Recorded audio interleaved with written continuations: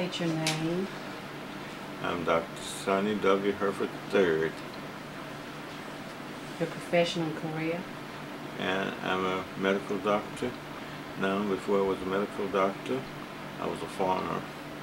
And after I finished medical school, I started practicing in Huntsville. And I was the school doctor for Oakwood University, for Alabama A&M University. And then I taught at Alabama A&M for 8 years, starting in '61.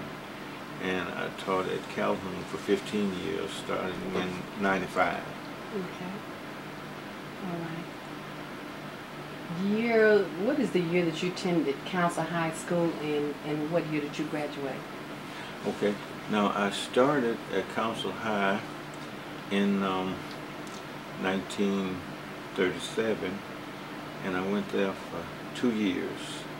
And then they built Winston Street School. And the students who lived on the north side had to transfer to Winston Street. So I transferred to Winston Street for the third and the fourth and the first semester of the fifth. Okay. And then had to go back to Councill High for the second semester of the fifth grade. Okay. And then back to Winston Street again for the sixth grade. Okay. And then re-entered Councill High in the seventh grade, and I graduated in 1949. Okay. Our class had 100 members when we started, and we graduated 17 members. In that class, we had only 3 young men in the class. Okay. Did you reside anywhere near Councill High School back during that time? No, the whole time that I was going to school, I lived on Blue Spring Road. Okay. Blue Spring Road. I was born at the intersection, what is now the intersection of the Parkway and Max Luther. Okay. But that used to be a farm out there, and that was a farmhouse out there. And then we later moved a little farther up Blue Spring Road, up near where the First Missionary Baptist Church is now. And we used to have to walk to school from there to Councill High, which was about 6 miles. That's 6 miles one way. So you had 6 miles in the morning, 6 miles in the afternoon. And school started at that time started at 8:30, and school was out at 3:15. So in the wintertime, it was dark when you left home and dark when you got back home, because it would take you approximately 2 hours to get to school and approximately 2 hours to get back home. Okay, how would you rate the education received at Councill High School? Well, when I enrolled in A&M, and I started listening to some of the other students with their English and watching them perform in the mathematics and also in the science classes, I realized that we had had a superior education at Councill High. We had some excellent teachers at Councill High, and they showed great interest in the students. And I think they prepared us for our life's vocation. We did not have advisors and counselors. I wish we had, but the teachers just took it upon themselves. And when they found out that I wanted to be a physician, then a number of the teachers helped me to prepare to go into medical school. Were there any instructors who influenced you to a significant degree? Yes, I remember quite a number of them. There was one, Mrs. Swope, who incidentally for years lived right next door to me, at this house right over here, next door to me. And she influenced me even at the time when I was at Winston Street School and at Councill High School in science and history. And then there was Mrs. Helen Fearn, whose husband was a dentist. And when she found out I wanted to be a physician, she was just so elated about that. And she helped me a lot. And back in those days, we didn't have a library at the school, and we could not go to the public library. But a lot of the teachers would bring their books from home if I wanted a particular book, if they had that book, if they had something similar to that book, they would bring them to the school and allow me to carry them to my home and read them. We had, I think, 5 or 6 students out of about 700 who wanted to be physicians, and the teachers really did help them along, give them encouragement and inspiration. I can't imagine no library, but no library. It's not that during that time. I just can't imagine. But no gymnasium, no lunchroom, no chemistry lab, no biology lab. They had a room that was supposed to be the chemistry lab, but it had only about like 3 or 4 test tubes in the room. It had a beaker, one and one Bunsen burner, and then it had about 6 reagent bottles in there. And that was supposed to be our chemistry lab. wow. But the door, the inscription over the door said chemistry lab. But it wasn't really a chemistry lab. Okay. Okay, you said. And so guess what? I built me a chemistry lab at my home. Yeah. And sometimes when we were doing experiments in chemistry, I would take chemicals from my home down to the school. Coach Kellum was my chemistry teacher, and I heard him mention several times that he was so appreciative of the fact that I would bring these chemicals from home. We would use them at the school. Okay, that's good. That's good. Coach Callum did more than just. Oh, Yeah, back you in can the share a old lot days, with the us. coaches were not just coaches. Now, I don't know all of the things that he did, but I can tell you the things that I know about. Okay, first of all, he was the football coach. He was the basketball coach. He was the baseball coach. He was the track and field coach. He taught me history, and he taught me chemistry. And that was in the daytime. Okay. And then they had a veteran school, and he taught the returning veterans at night when the guys came home after the Second World War. Okay. He taught them at night. That's what he did. Can you imagine one man doing that? No. But that's the way they used to do. That's the way they had to do. Oh, I forgot one other thing.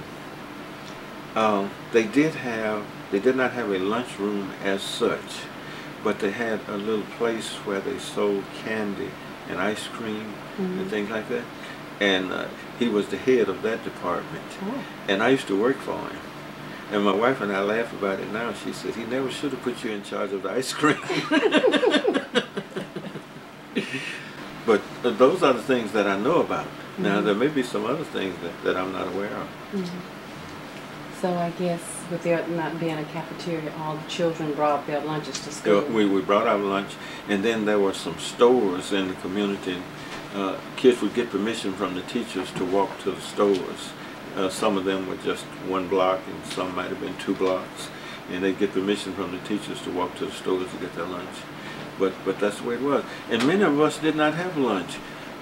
You left home about 6:30 in the morning, and you ate your breakfast before you left home. And then you didn't get another meal until about like 5:30, 6 o'clock. Yeah. You see, but that's the way it was. And some of us, when we took our lunch, we'd have maybe 1 sandwich or something like that, and then maybe drink some water or something like that. And then some of the kids would go to the stores and get a bag of potato chips, you know, and this would be their lunch. And then some of the stores would sell pork skins and cracklings and things like that, and that's what they ate. But I've never been to a school in my life that had a lunchroom, a gymnasium, a library, school buses. Never in my whole life. Wow. I didn't know that. I didn't even know what it looked like on the inside of a school bus when I was growing up. If somebody had asked me, if they promised me $1 million to describe what it looked like on the inside of a school bus, I could not have done it. I didn't know what it looked like on the inside of a school bus. Now, when we used to walk from Blue Spring Road to Councill High, all the roads were dirt roads, and they were narrow. And there were school buses with the white children. And when they passed by us fast, they blew dirt in our face, dust in our face. When they passed by us slowly, you may not believe this, rotten eggs and rotten tomatoes would come from the windows of those buses and hit us in the chest and in the face. And finally we got so whenever we'd see the school bus coming, we'd get off the road and go over into the bushes so that we wouldn't be hit. And I suspect the driver knew that those kids were doing that, but nobody ever did anything about it. Wow. Never. But that's what we had to endure, trying to get to school. Ooh. And I'll mention this too now. We were 6 miles from school. Now, you don't have too many snowstorms here now. Maybe one or maybe. But we used to have 3, 4, 5, 6 snowstorms every winter. And we still had to walk to school, even though you had snowstorms. We still had to walk to school. Wow. That's right. Boy, so we But really we were got determined. it We were determined. Okay, then by me living on the farm, see, sometimes you may have to miss a day or two, 3 or 4 days, because of the real bad weather. Then by me living on the farm, in the spring, sometimes I'd have to lay out of school to help with the planting of the crops. And then in the fall, to help with the harvesting of the crops, sometimes I would have to lay out of school. And I didn't want to, but the parents insisted because, you know, sometimes you have to get that crop out before that crop gets ruined by the weather.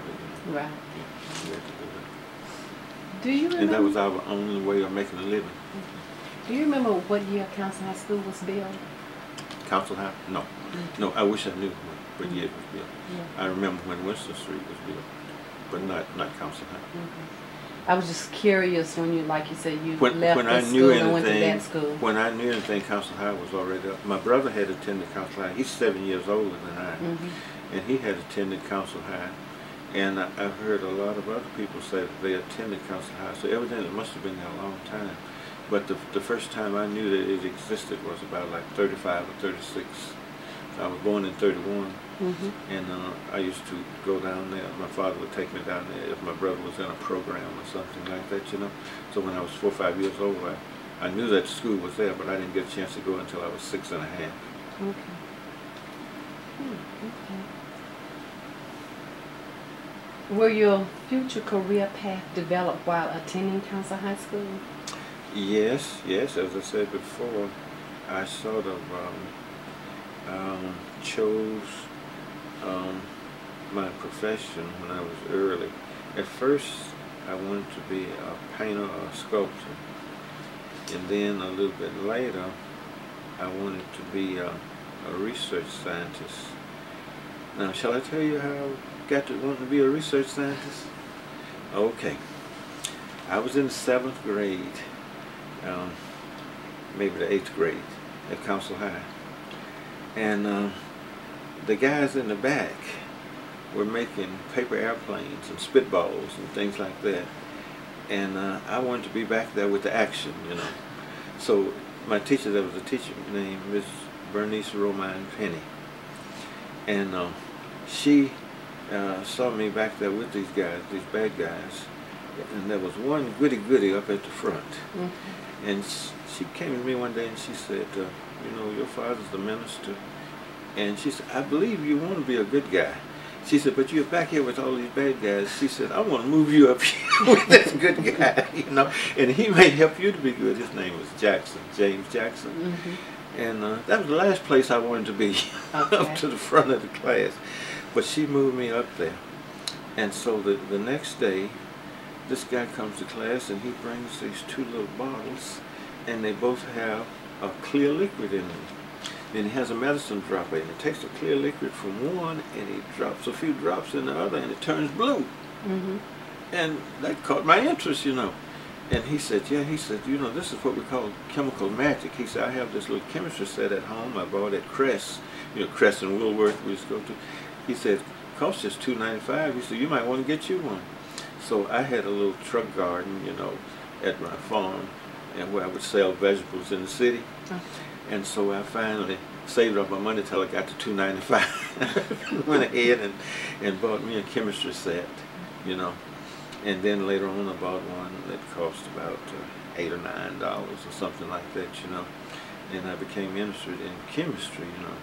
And I thought I wanted to be a research chemist, you know. To me, that was one of the greatest things in the world. I see these guys in the movie, you know, research chemists, and I said I want to be a research chemist. And then I got to thinking, well, I like to be around people, and if you're going to be a research chemist, you're probably going to be isolated. And then I decided, well, I tell you, maybe if I were to study to be a physician, that would satisfy that scientific urge and also the humanitarian urge. And so I sort of made a compromise, and I decided that maybe I would go into the medical profession. And when the teachers found out that I wanted to do that, they were very, very elated about that, and they all tried to help me as much as they could and give me encouragement, you know. And I would always do a little extra work in my sciences, like making charts and graphs and things like that, you know, to try to learn just as much as I could learn. And every time I get my hands on a book, any kind of book, even though we didn't have a library, if I could borrow a book from somewhere, you know, I want to read it, especially if it had anything in it about science, you know. And so when I went to A&M, we did have a library, and then that's how I started studying. Then I went to A&M for 2 years, and then I was admitted to Meharry after 2 years of college. And then after I got to be a physician, when I came back, then I became Councill High's football team doctor. Okay. What were your feelings when integration was implemented in 1966? Well, I was one of the instigators of the integration. I know that there were some people who did not feel good about it because a few people lost their jobs, and a few people were demoted in their jobs, and some people were transferred to schools that were way away from where they lived and so forth, you know. They had to drive farther to get to work and what have you. And I knew that some of them were disappointed, but I knew that it was not going to be possible for us to have adequate facilities until we got integration, you see. Our schools were separate but equal, quotation mark, equal. And we know they were not equal, you know, but in the eyes of the authorities, they were supposed to be equal. But I felt that that never would happen until we got integration, and I knew that once we got integration, then everything would have to be equal, and that the minority kids would be able to attend the same schools and be subjected to the same facilities that the others were, you know. And so I wanted integration. And I was glad when it happened. Of Education changed education in America forever. As News Channel 19's Lisa Washington shows us, the Supreme Court's decision in that case opened doors of opportunity, painting a gray line for black and white America. In 2004, it's not a strange sight to see black and white students sitting in the same classroom. But this image 50 years ago would have been controversial. Back then, separate but equal meant it was against the law for black and white students to attend the same schools. In Huntsville, while white students attended Butler, Lee, and Huntsville high schools, black students got an education at Councill High. It was the only school that a minority could attend in the city. Councill didn't have the same level of resources, but the dedication of teachers in terms of preparing students for the future, as evidenced by the kind of graduates they turned out. Dr. Horace Rice, a business professor at Alabama A&M University, says the all-black Councill High gave black students its best despite the limitations. Councill served us well in that it gave us the academic foundation to go out into the world and to compete, in spite of the fact that there was segregation. But in 1954, that all changed with the Supreme Court's decision essentially ending school segregation. Brown was important because you have the highest court in the land saying this is wrong.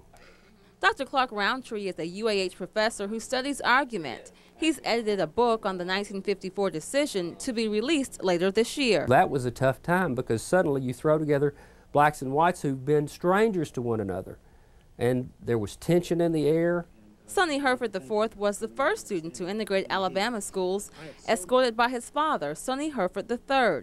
He made history integrating Huntsville's Fifth Avenue School. I was too young to understand the significance or the danger, but my parents knew and they stayed with it. A historical marker was unveiled last month marking the site of the Fifth Avenue School. Huntsville schools were the first in Alabama to integrate, 9 years after the court's decision. Initially, of course, you had tremendous resistance to that. I mean, Virginia closed down one of its school districts for 5 years to avoid integrating. So just how much has changed in 50 years? I think in terms of the changes in the way it forced society to think, even if we haven't reached our goals in terms of educational segregation, it was worth it. And that's for what's in store for the next 50 years? I'm optimistic because I see more and more changes taking place, more and more doors being open. Doors and opportunities being opened thanks in part to a landmark decision. That was Lisa Washington reporting. The court's decision was handed down on May 17, 1954. It was a unanimous decision among the justices. The case originated in Topeka, Kansas, where Oliver Brown wanted to register his daughter in an all-white school that was closer to their home than the black school. With the help of the NAACP Legal Defense Fund, the case eventually made it to the Supreme Court. Okay. In summary, anything that you want to share with us about Councill High School or your family? Well, I can say that I'm proud that I attended Councill High. I had some real outstanding professors at Councill High. Should I name a few of them? Okay. Okay. As I said before, there was Mrs. Helen Fearn and Mrs. Susie Gandy. One thing I remember about Miss Gandy, even today, she told us that we should never read or write, sit down to read or write without having a dictionary in front of her. Okay. And now guess what? When I read and write, I have a regular dictionary and a medical dictionary in front of me, and they right in there on my shelf right now. And I always have them. Mrs. Susie Gandy and Mrs. Swope, who, as I say, lived right next door. Miss Frances Swope used to live right next door to me before she passed. And incidentally, she sold this property to my first cousin, who went to Councill High also. There was Mr. Kellum, who was my history teacher and my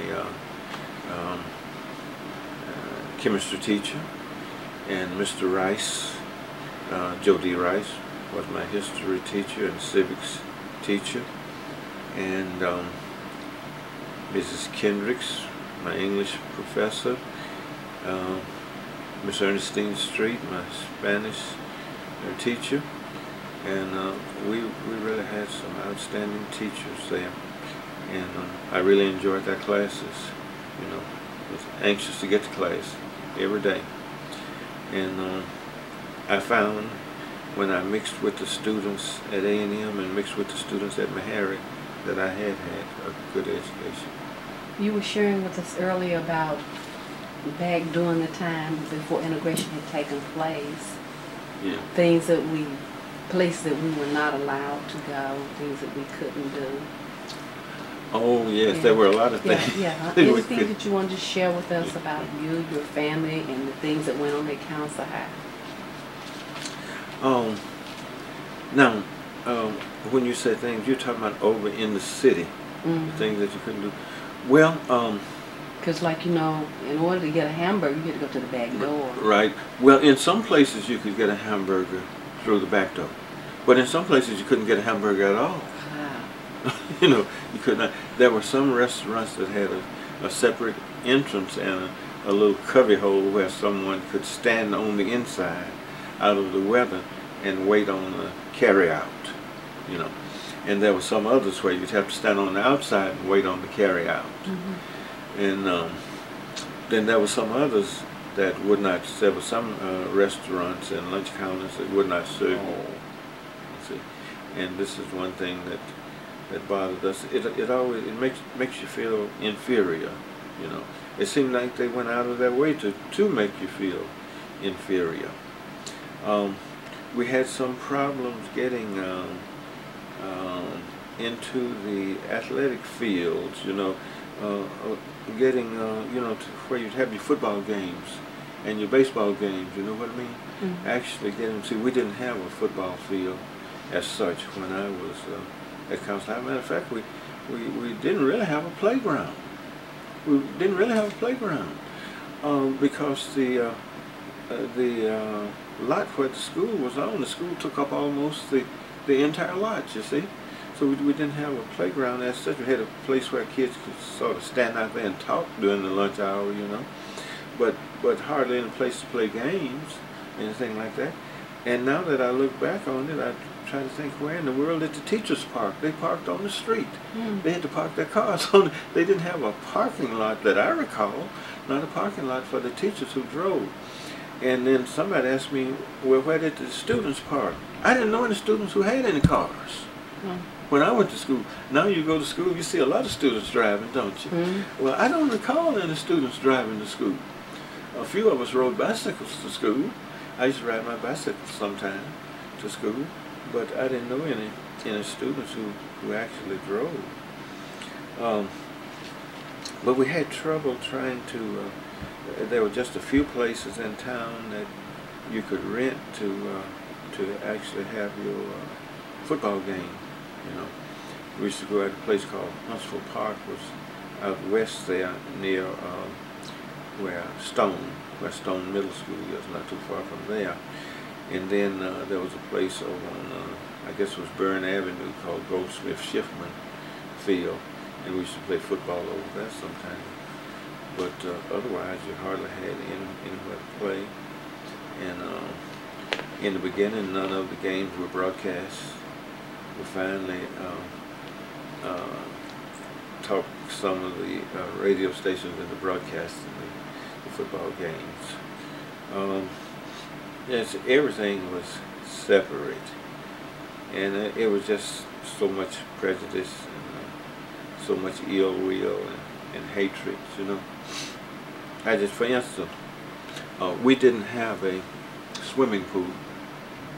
But the farm where we lived had two swimming holes in the farm. It was a creek that ran through the farm. Mm-hmm. Had two swimming holes, and we were tenants on the farm. And we'd go sometime down to swim, and the white boys had come from the villages, Lincoln Village and Dallas Village, and they would want to swim in both of the swimming holes. And then sometime if they got there first, they would designate which hole they were going to swim in and then tell us black kids where we could swim on our own farm. Wow. And almost every day there'd be a rock battle, a verbal confrontation, sometime a rock battle, and one day erupted into a gun battle. Mm. And my brother was wounded in the gun battle. And I was wishing that he had hit one of them. And then later on I thought about it. I said, well, it's probably good he did not hit one of them. He'd probably be in jail the rest of his life. Because that's the way they used to do black people. There was so much disparity in there.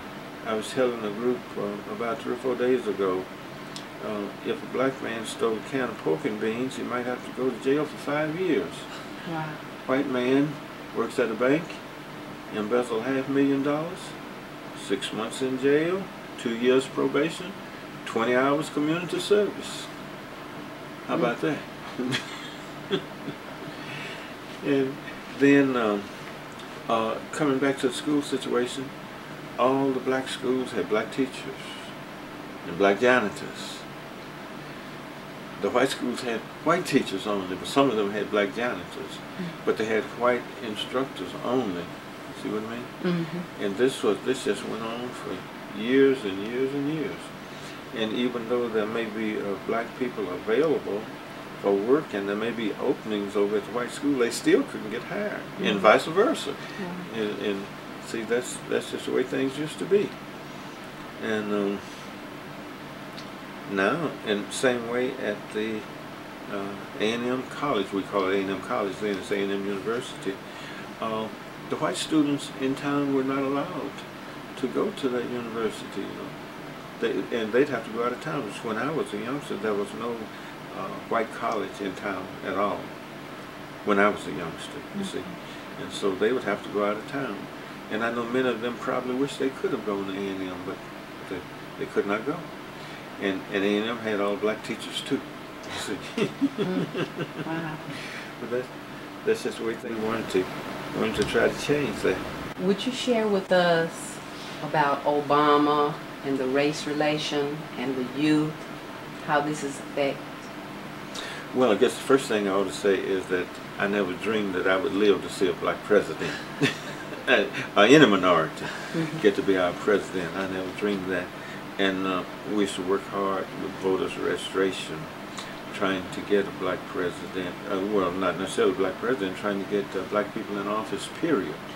And we felt that we could probably get some people on the city council, on the school board, maybe some people in the state government. And but we never dreamed that we get a black president. So we worked hard to try to register people and to encourage people to go and vote. So then we finally got the black president. Now what I thought was going to happen, I actually thought that race relations all over the United States was going to get better. That's what I thought was going to happen. But unless I'm looking at it wrong, when I see on television, I see it look like to me a lot of animosity. I see a lot of hatred, a lot of mean talk, and people not getting along. I suspect it would. And it seemed like it's because there are so many people who resent the fact that we do have a minority person in the White House, And I'm hoping that in the near future that it will change. Yeah. I'm hoping it will change. But I don't know what I can do or what anybody can do to help it to change. I'm thinking about what can I do?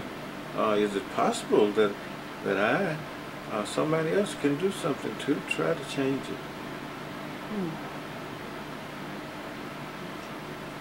You had mentioned earlier, we were talking about when the schools were first integrated, you had mentioned 3 or 4 people. Would you share with us? The ones who integrated the school? Yeah. All right. Now, in the fall of 1962, our movement started January 62. And by the midsummer, this was July 10th, 11th, and 12th, we had gotten the restaurants, the lunch counters, the ballparks, the skating rinks, the bowling alleys, the restrooms at the courthouse, and many hotels, many public facilities. We had gotten that integrated by the middle of the summer. So then we began to start to thinking about school integration. Dr. King had come and he had spoken to us in March, and one of his suggestions was that we start working on school integration along with other things. But we had such a small force and we were so tied up with the other things until we really didn't get a chance to concentrate on school at that time. So in the fall of '62, we started concentrating on school and having meetings with the school board. And whenever we would tell the school board we wanted to talk about integration, they would always put integration the last on the docket. And they would talk about everything else they needed to talk about, and then they would ask us to come and give our presentation about the school integration. And by this time, Brown versus Board of Education was 8 years old. See, so the integrated schools were the law of the land. You see, so they would put us the last on the docket, and then they'd give us about 8 or 10 minutes to make our presentation, and then they'd come with a 4 or 5 minutes response. It was always negative. Their response was always negative. And then after they had given their response, then one of the school board members would vote for adjournment, and it would be seconded and passed unanimously. And they would leave out of the building and leave us sitting there in the building. Leave our committee sitting there in the building, even though we wanted to talk some more about school integration. So then we passed this petition around all over the city asking about families who were interested in school integration. And we were able to get 35 signatures of families who were interested in school integration. And then the newspaper made the list public. Okay. The Huntsville Times made it public. And then a lot of the people received threatening phone calls, and some of the people lost their jobs, and some of them were afraid they would lose their jobs, and they dropped out. They asked their names to be withdrawn from the petition. And we knew we were going to have to file suit. So we filed the suit in of '63. And only 4 persons, only 4 families were left. And that was Mrs. Odell Pearson and her daughter Veronica. Mm-hmm. And Miss Sidney Ann Bruton and her son John Anthony Bruton. And then Reverend Cleveland Piggy and his son David Piggy. And then I was on the suit, and my son Sonnie the Fourth. And so we went in August, the 17th of August, to Birmingham, to federal court, and pleaded the case, and the lawyers were here from the NAACP Legal Defense Fund. We had a lady lawyer, Attorney Constance Baker Motley, who had taken Thurgood Marshall's place when he left to go to the Supreme Court. Mm. And she had taken his place, and she pleaded the case for us. Actually, I don't think he was in the Supreme Court yet, but anyway, he had left the NAACP Legal Defense Fund. And she pleaded the case, and she won the case. So after the judge heard the case, that same day, sometimes you have to wait months for rulings, you know. He ruled right from the bench. After he heard the case, he listened to the arguments all the morning. He listened to the closing arguments just before lunch. And when we came back after lunch, he called the attorneys into chambers. And I have no idea what they talked about in chambers, but they stayed in chambers about 50 to 60 minutes. And then he came back to the courtroom, and he announced to the plaintiffs, us 4 families, the children were not there, just the parents. He announced, he said, I'm going to have the school board to admit these 4 kids immediately. The school was slated to start the day after Labor Day. That's the way it always did in Huntsville, the day after Labor Day. Mm-hmm. Admit these 4 kids, you see. And then he said, by January the 2nd, he said, the school board is supposed to submit to me a plan for integration of all the schools in the city of Huntsville and all the schools in the county of Madison by the 2nd of January, you see. And so we expected to get into school the day after Labor Day. Mm-hmm. But my son and I went down to the school, and we could not get in. Our school was locked up. Ours was going to be Fifth Avenue. They had 4 schools where the 4 children were supposed to go, and these were all on different sides of the city. We could not get in. The school was locked up. They did not let us in. They didn't let the white students in. They didn't let the teachers in. Nobody could get in. School was locked up, but there was a mob in front of the school. 250, 300 people. And they were shouting obscenities and anything you can think of, and they did everything they could to us except actually throw rocks at us. Mm. You know, we were trying to get in. Now, I don't know if you saw the black legislators as they went up the Capitol steps to sign the bill for health care. I don't know if you saw that or not. Mm. You saw it? That's what we were faced with. That same type of thing. He saw it. And so we couldn't get in. And we called our attorney and told her that we could not get in. And then she said, well, send me a telegram and send the judge a telegram saying that you couldn't get in. So we did that. And she said, go back Tuesday. Go back Wednesday and see if you can get in. So Wednesday, we attempted to get in again. Wednesday morning. Could not get in. So then she said, okay, we're going to go back to federal court. And we went to federal court again Thursday. And then Friday, they had said that we could get in. The newspaper had said we most likely would get in. And we went down that Friday, and there were 12 state trooper cars, and each one had 2 troopers armed and helmeted, and they would not let us in. 24 state troopers to keep a 6-year-old kid from getting in school. And I thought, my God, it must really be something great in that school. You know, they don't want me to have. And see, the governor had said he was going to come and stand in the door. He got on TV and said, no, those kids will not get in school. I'll come and stand in the door. But it was so many until he couldn't stand in all of the doors at the same time. So he took all the troopers off the highways and sent them to those schools that were slated to be open to the black.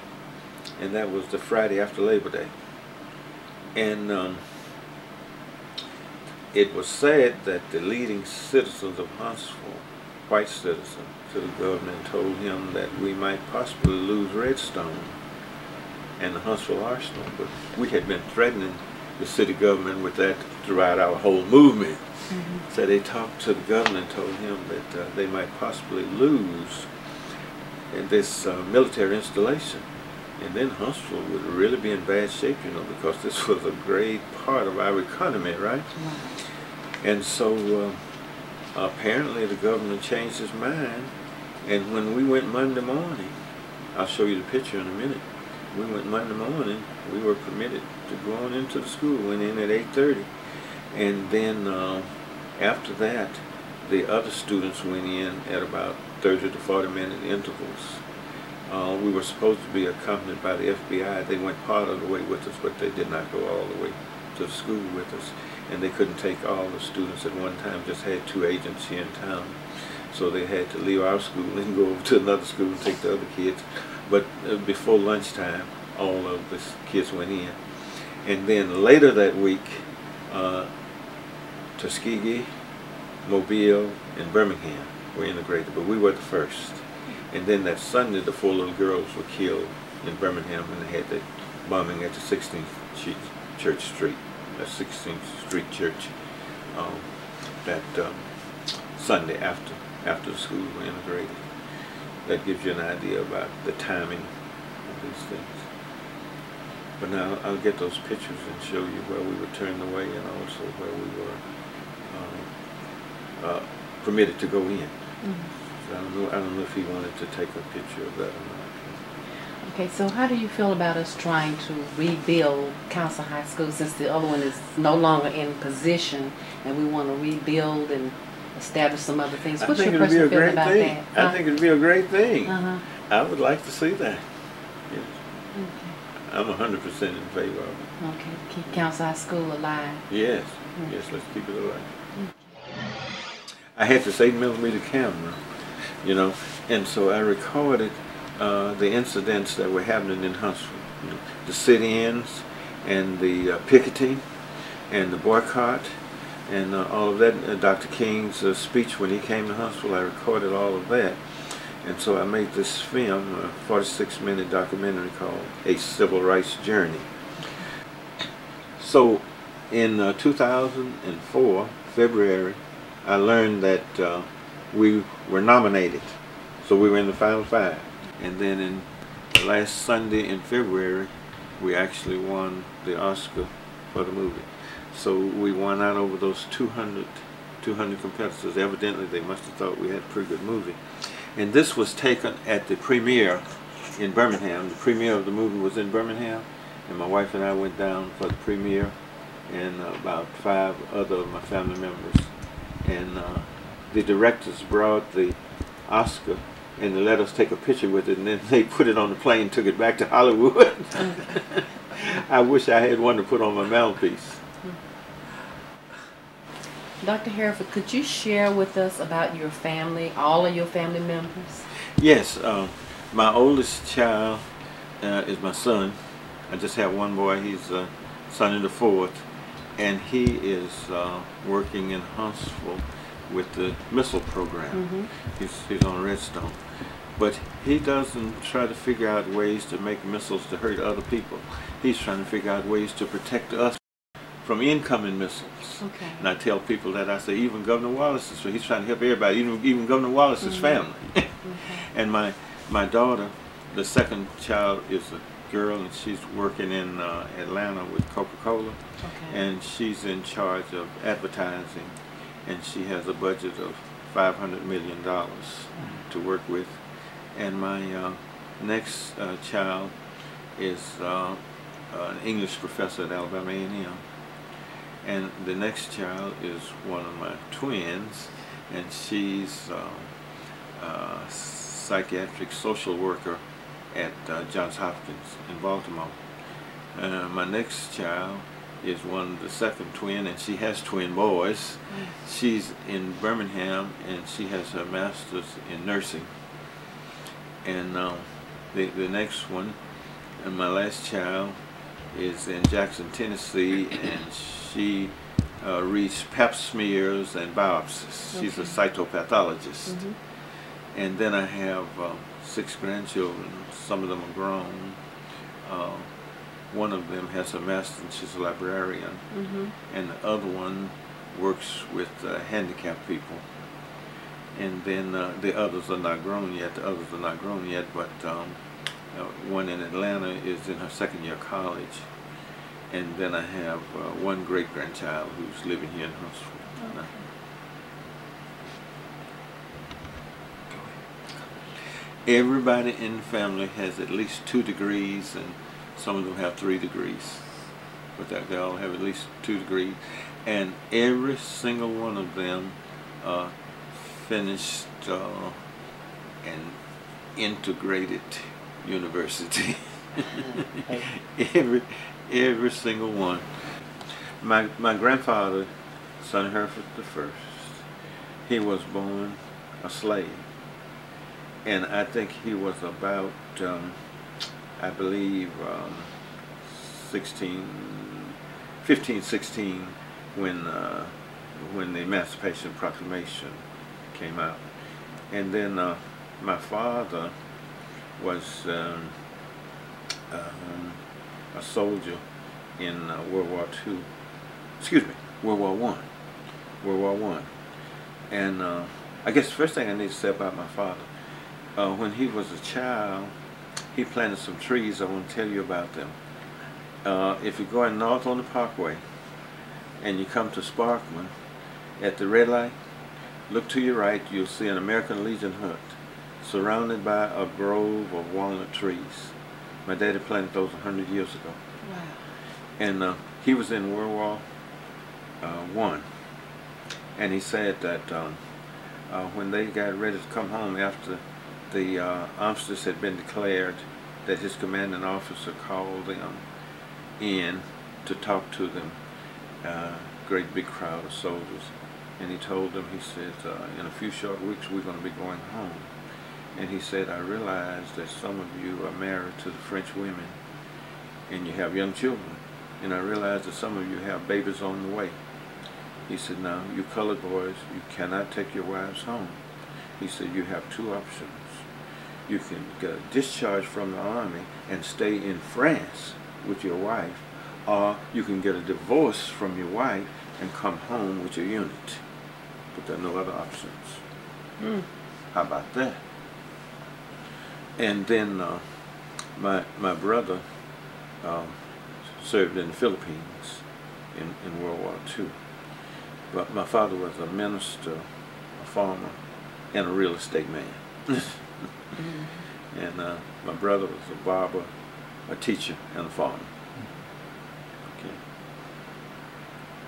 So your father was the pastor of St. James. I just remember. And your brother I just remember the picture now. up there. Your brother's the pastor now. He founded St. James. He built St. James. When I say built it, I mean he physically built it. He and some of his friends and relatives physically built it with the hammer and the saw. Okay. When I say he built it. Yeah. And I used to sing in the choir.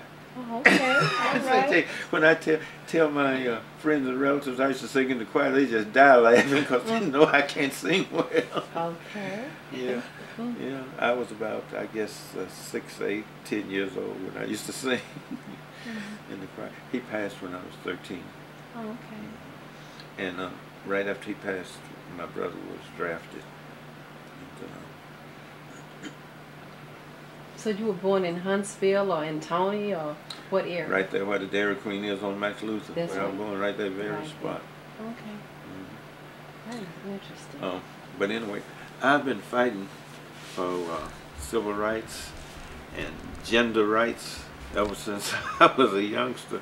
I tell you that the first time that I was really involved with a real, what I consider strong civil rights activity, I was at A&M, and I believe I was at the end of my freshman year, and I got a notice to come down to the post office early one morning that I'd been drafted. And they said that we're going to take you to the post office cafe and feed you and then take you to Nashville to get your physical. And so I came down to the post office cafe that morning, and we went down there and they had us standing on the sidewalk, and we could look inside through the curtains, and we could see waiters in the restaurant pouring coffee, pouring orange juice, and pouring ice water. And I thought, well, my God, this man's army may not be so bad, because I was from the country. I never had ice water for breakfast, you know. So he unlocked that door, and he let us in. 30 Caucasian boys and 15 black boys. And he said, you white boys sit at these tables. He said, you colored boys follow me. I'm going to take you back here and we're going to feed you in the kitchen. He took us in the kitchen and he handed us a plate to hold in our hand. The kitchen was just a little bit larger than this room. 15 of us in there holding a plate, getting ready to go fight for freedom. And that's how he gave us our breakfast, just like that. And in about 10 seconds, I heard the first plate hit the floor. It was a concrete floor. And my boy slammed his plate down on the floor, and then there was a chain reaction. Every one of those recruits slammed that plate down on the floor like that. Eggs and bacon went everywhere. And so we looked over there in the corner, and he had crates of apples and oranges. We busted open the crates and filled our pockets with apples and oranges and went and got on the bus. Back of the bus. Had to get on the back of the bus. Went to Nashville, got to the Army base, everybody was equal. Went to chow at noon, everybody sat down at the table together and ate. 5 o'clock, they had finished the examinations, put us back on the bus to bring us back to Huntsville. The back of the bus. Put all the black boys on the back of the bus again. But that's what we had to endure. That was my first participation in a real active. And now there's 3 of those guys are still living in Huntsville. And every time we see each other, we laugh about that. Oh, I forgot to tell you this. So when we slammed the plates down on the floor, somebody said, boy, they might put us in jail. And somebody said, guess what? They can't put us in jail and send us to Korea too. They said they either got to keep us in jail or send us to Korea. They can't do both.